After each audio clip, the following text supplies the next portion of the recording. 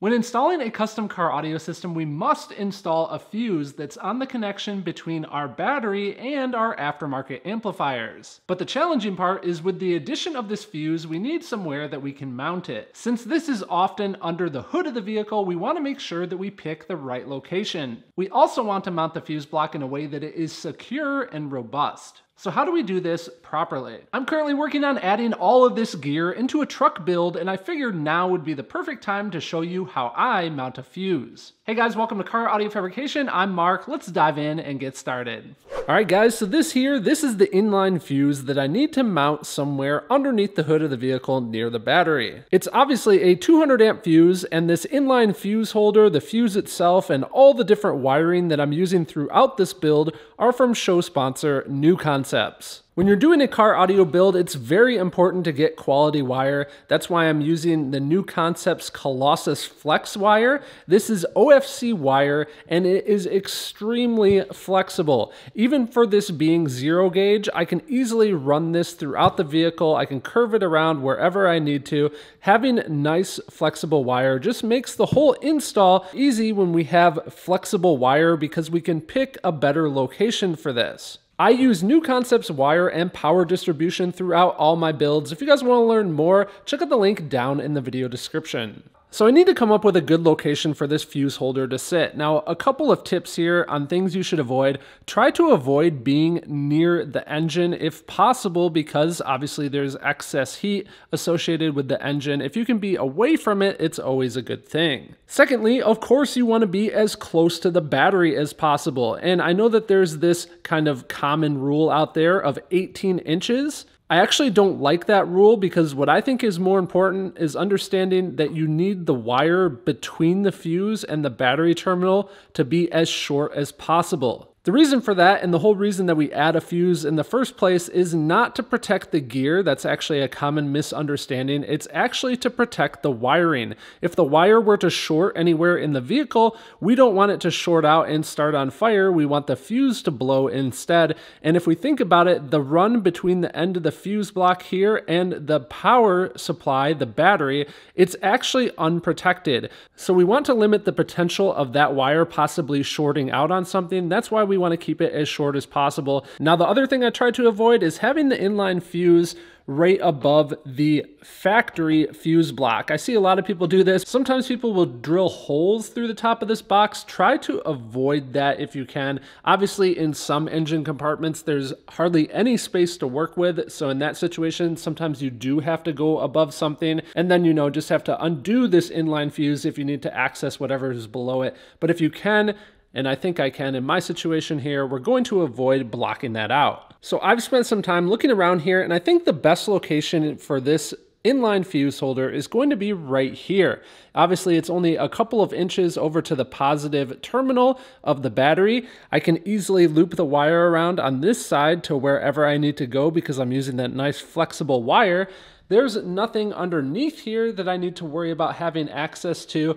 And there's a nice piece of plastic right here that I can drill through in order to put screws through and tap into whatever bracket I end up fabricating and having right here. So I know I want my fuse holder right here, which means I'm going to have some sort of L-shaped bracket that bolts through into this. So I need to come up with my design. A great way to come up with a design before we spend a bunch of time making this out of plastic is to just use a piece of cardboard, or in my case, this is a really thin cardboard called chipboard, but you could just use part of a cereal box or any other cardboard container. So I take some rough measurements and start to get an idea in my head. And once I have that idea, I start to translate that onto paper and define more of each of those dimensions. So here's kind of what I'm thinking. There'd be a bend right here, but it's going to go up 4 inches, being 2 inches wide. There'll be a bend, and then that little platform that it can mount onto is going to be about 4 inches long, 3 inches wide. And of course, I'm going to round each of the corners and everything, but I need to basically flatten this layout out and cut it onto my cardboard.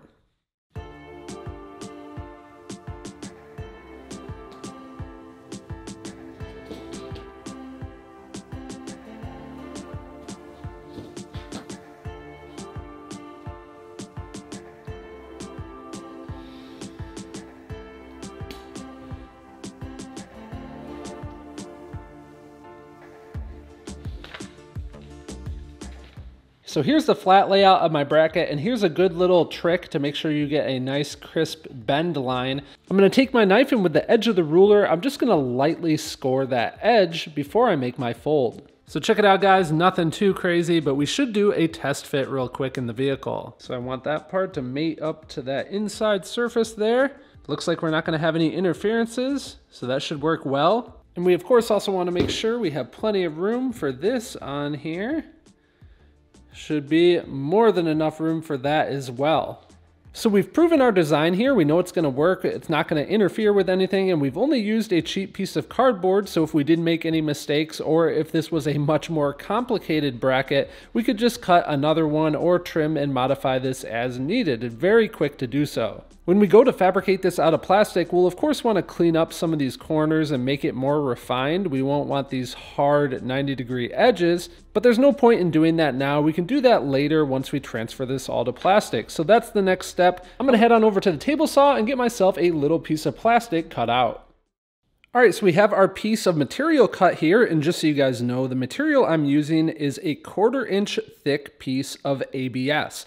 ABS has really high temperature resistance, so it will be able to withstand the heat inside the engine compartment, and also being nice and thick like this, it's going to be more than strong enough. So the next thing I need to do is I'm going to take my little template that I created here, and I'm going to transfer these cuts to the piece of plastic.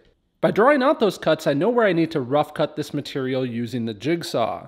After we do our rough cutting, we're going to use some of these straight templates here. I'll use some template tape to stick them into position on my piece, and then over on the router, I'm going to make nice, perfect straight cuts using a flush trim bit. By the way, this router bit that I'm using is a special flush trim bit that is meant just for plastics. It gives me a really, really nice clean edge, and it cuts like butter. If you guys want to get that bit and some of the other tools that I'm using in this video, check out the links down in the video description. Now, like I mentioned earlier, right now these corners are pretty sharp. I definitely want to round them off, so I'm going to use a little radius template. Same thing, going to template tape it in position and flush trim each of those corners. This takes a little bit of time, but it does give me a much more finished piece.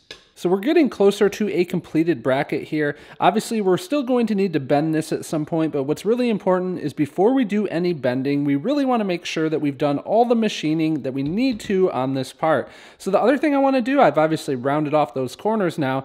These top edges and the bottom edges still have a rough feel. I want to hit those real quick with a roundover bit on the router. The roundover that I'm adding here is super small. Most people probably wouldn't ever even notice it, but it is these tiny little details that I like to add just to give the parts a really finished feel. Now, a quick disclaimer here, I have quite a few friends in the industry that own shops, and they always mention how, you guys will take your vehicles to them after seeing some of my videos, which they of course appreciate, and I do as well. But you have to remember that if you expect this level of detail, it does take time, so you do have to be willing to pay for that extra time. So now the edges of this have a much more finished look, and if we position this on here, the next thing that we need to do here is we need to start transferring all these different mounting holes and coming up with the mounting solution for where those bolts are going to go through the vehicle and bolt into a tapped location here on the bracket. So for this, there's definitely some handy tools to have. This is a set of transfer punches that we can use to transfer the center hole locations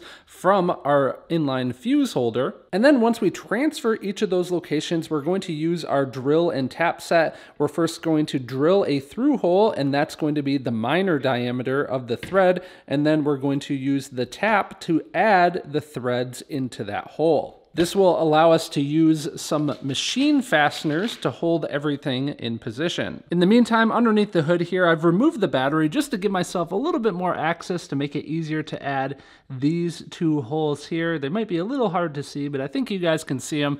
That is the two mounting holes that the bolts are going to come through and then land into this tapped material. Now we of course still need to bend this piece, and much like we did earlier where we scored a line on the back of that piece of cardboard to help influence exactly where it was going to bend, we can do the same thing to our plastic here on the table saw. I'm going to adjust the blade so that it obviously doesn't go all the way through. It just barely needs to go into the edge of the plastic, and we're just going to run a cutting pass on this. Here you can see that score line that we cut into the back. It's very, very shallow, probably less less than a 32nd of an inch, just enough to influence the start of this bend. So now we need to kind of make ourselves a sandwich of different parts here, and I'm going to use it to kind of clamp this part of the bracket in place. And the trick here is we want to apply template tape between our pieces of wood and our plastic. That way this is held really nicely in position. When it's all said and done, your sandwich should look something like this.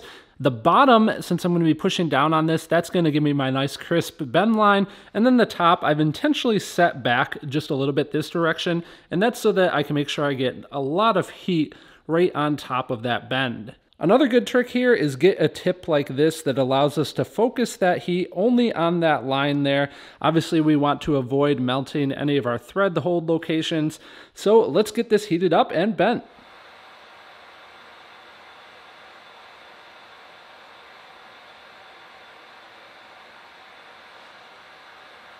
So here we have it, guys, our bent bracket now ready to be installed. So now I can add those fasteners at the top. These are 1024 size fasteners. I have 4 of them that are of course going to hold that inline fuse onto the top of the bracket. So we've got our little assembly here. Now we just need to use those 2 holes on the back side, which are drilled and tapped, and get that mounted to the side here. So once I've done that and reinstalled the battery, check it out, guys. We now have our fully mounted inline fuse holder. This is good and solid in here. It's not going anywhere. We don't have to worry about any temperature issues.